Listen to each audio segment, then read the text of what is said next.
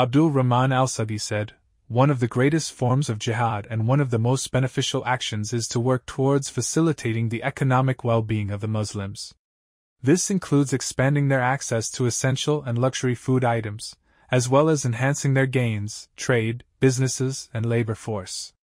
Furthermore, one of the most beneficial and significant forms of jihad is to boycott the enemies in their imports and exports.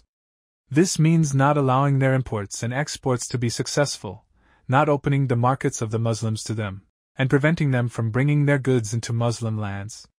Instead, Muslims should rely on their own domestic products and import what they need from other Muslim countries.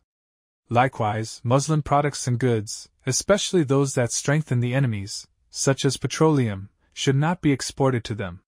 How can we export items from Muslim lands that they can use in their hostilities? Exporting such goods to aggressors causes significant harm, and preventing it is one of the greatest forms of jihad with substantial benefits. Jihad against the enemies through a complete economic boycott is one of the greatest forms of jihad in these times.